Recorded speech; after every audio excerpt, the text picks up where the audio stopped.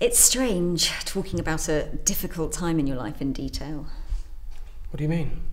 Well, it's like when you think you've come to terms with something, you just put it to one side, get on with life, deal with it day by day.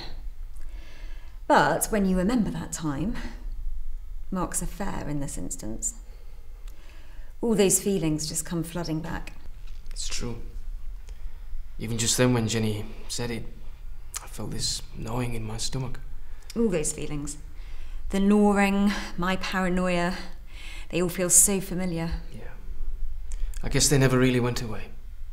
But you do learn to cope with things, and I really believe that this mess is all part of a bigger change in our lives. Definitely. When Jamie was born, it changed the way we worked as a couple. Well, more than that. It made us not work as a couple. I know in those first few months after we moved in together, I did have trouble adapting. I was so used to being free, to do what I want, to see who I want. It's strange because I was just the same. And once we started spending all our time together, I just switched. And I expected you would do the same. I don't know why I found it so hard to adapt. I didn't even consider I might be hurting you if something did happen while I was out with my friends. All that stuff was separate, it meant nothing.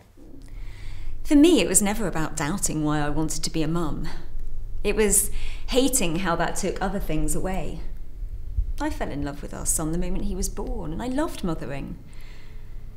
The problem was balancing that with other things. Personally, I felt that Jenny was so into baby Jamie that she had no time for me anymore. It was part of the problem. Oh, I couldn't just ignore Jamie, though. No, I wasn't asking for that. It's just that I felt like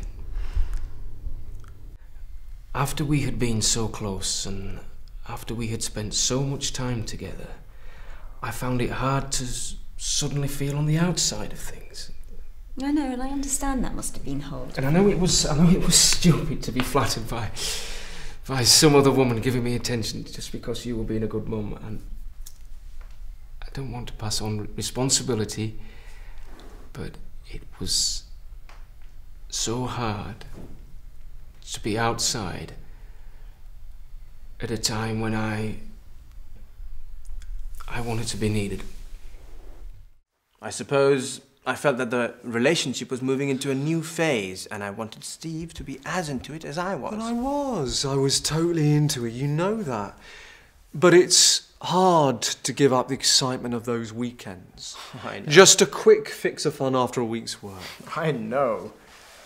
I know it was a stupid way to act, but it's amazing how I separated those two parts of my life.